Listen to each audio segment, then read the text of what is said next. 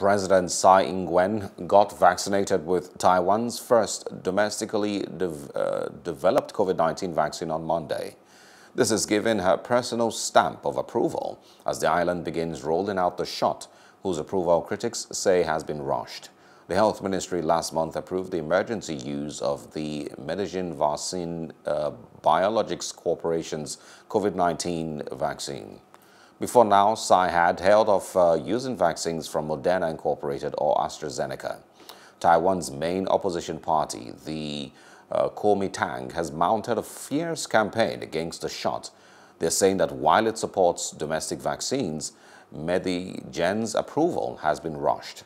Around 40% of Taiwan's 23.5 million people have received at least one shot of either of the two doses of AstraZeneca or Moderna vaccines. Fewer than 5% are fully vaccinated. Hello, hope you enjoyed the news. Please do subscribe to our YouTube channel and don't forget to hit the notification button so you get notified about fresh news updates.